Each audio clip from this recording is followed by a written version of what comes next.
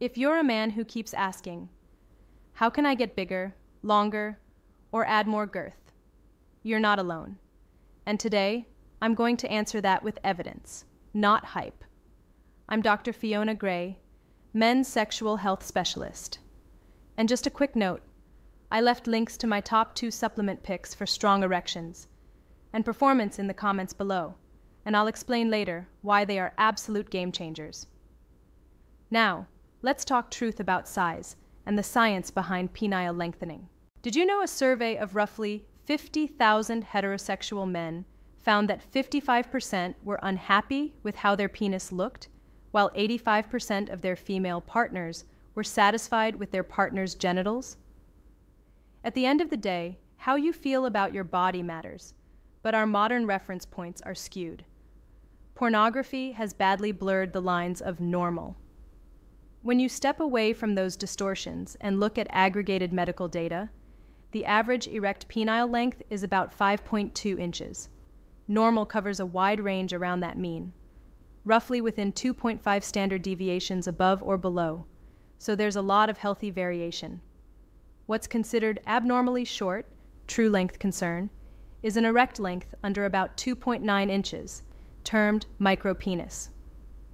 Micropenis is rare. Prevalence is on the order of 0.14% and is usually associated with congenital or hormonal conditions, prior surgeries, or cancer treatments. Today, I'm focusing on men with medically normal length who still feel distressed about size.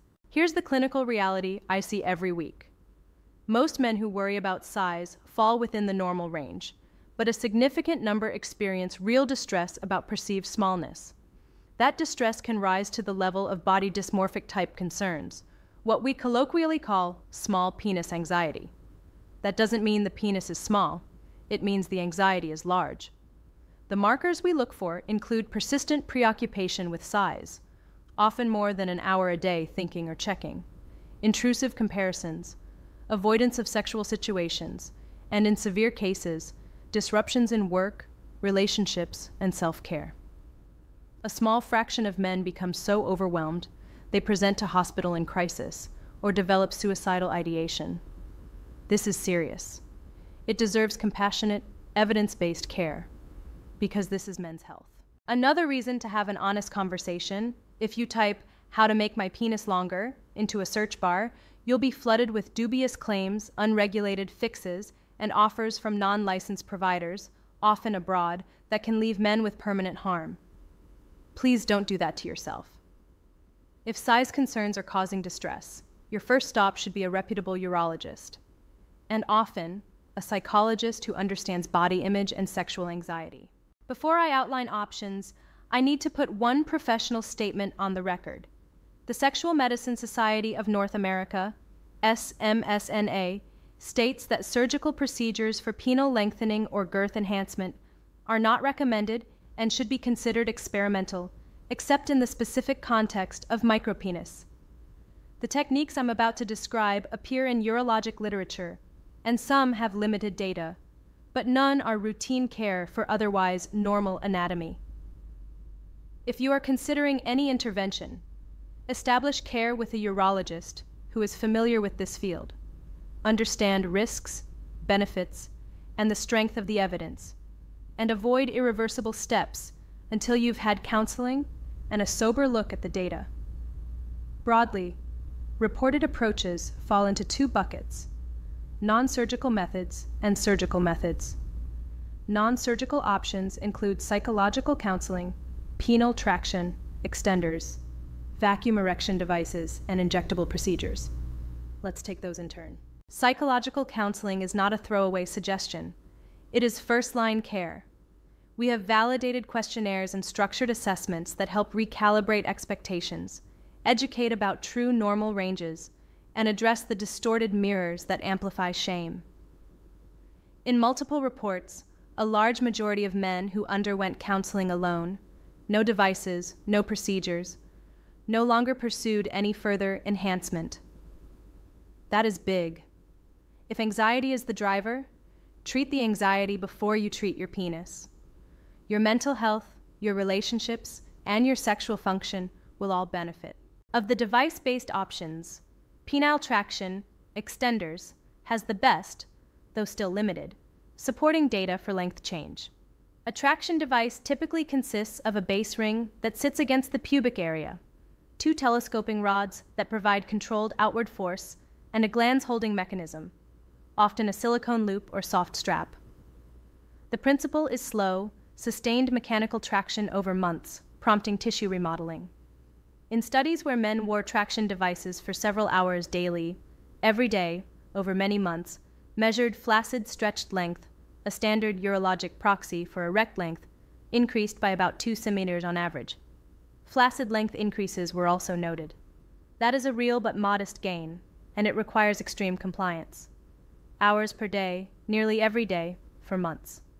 Reported adverse effects include transient numbness, skin irritation or bruising, and in some men, no measurable benefit despite diligent use. If you choose to try traction, do it under medical guidance, use a reputable device with clear instructions, and stop if you develop pain, persistent numbness, or skin injury.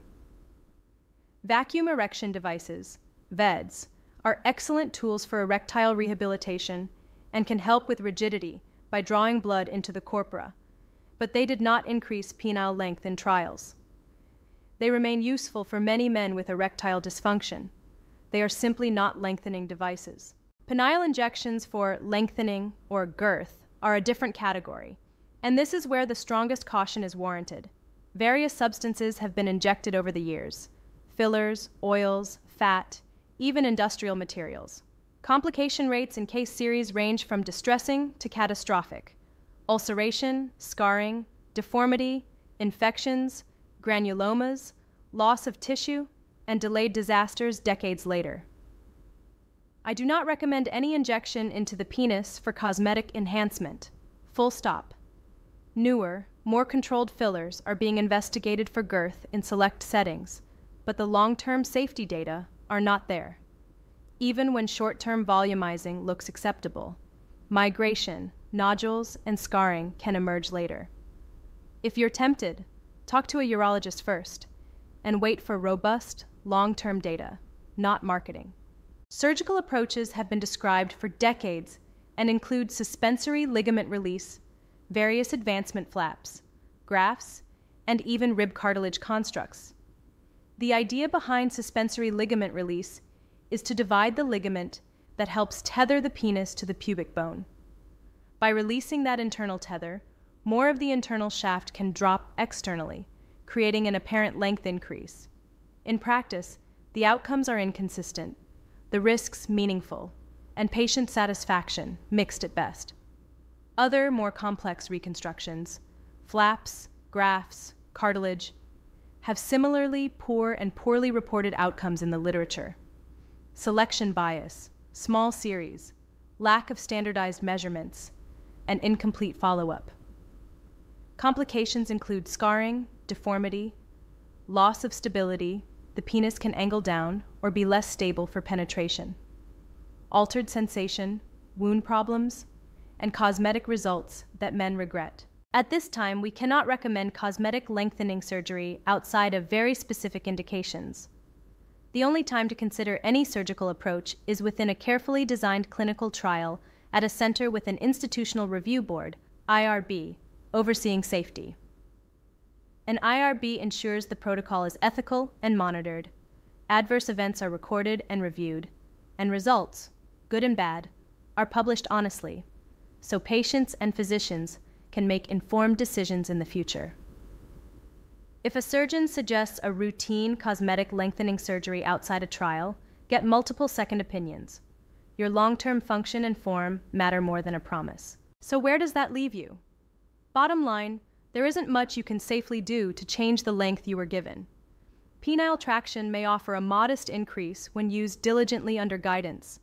Vacuum devices support rigidity, but don't lengthen. Injections for enhancement carry unacceptable risks. Surgical lengthening, outside of micropenis or reconstructive indications, remains experimental with high complication rates and low satisfaction. First and foremost, address anxiety with a qualified mental health professional who understands male body image. Correct the distorted perceptions before you pursue irreversible steps. Men who skip this often end up chasing risky procedures that leave them worse off, disfigured, dysfunctional, and deeply regretful. And a few practical notes I share with patients who feel small but are within normal range. Trim the pubic hair and improve posture. Both increase visible length instantly. Reduce suprapubic fat with consistent exercise and nutrition. Even a small fat pad reduction reveals more shaft. Focus on erection quality. Sleep, strength training, cardiovascular fitness, and managing stress all improve blood flow and rigidity. Learn technique and confidence. How you use what you have matters far more to your partner's pleasure than a half-inch on a ruler. And remember that most female orgasms depend on clitoral, not vaginal stimulation. Being skilled, present, and generous is far more attractive than chasing centimeters. I'll close where I began. If performance is part of your worry while you're sorting the facts, some men like to add natural support for blood flow and stamina. Two that patients frequently ask me about are organic watermelon extract, L-Citrulline, to support nitric oxide and circulation, and an advanced performance formula that combines icariin, tongkat, fenugreek, nettle root, and citrulline to support erections, stamina, testosterone, and prostate health. These are not lengthening agents. They're performance supports that some men find helpful alongside lifestyle pillars. You'll find links in the comments and video description. Take care of yourself, be skeptical of shortcuts, and choose interventions that protect both your function and your peace of mind. You are worth that care.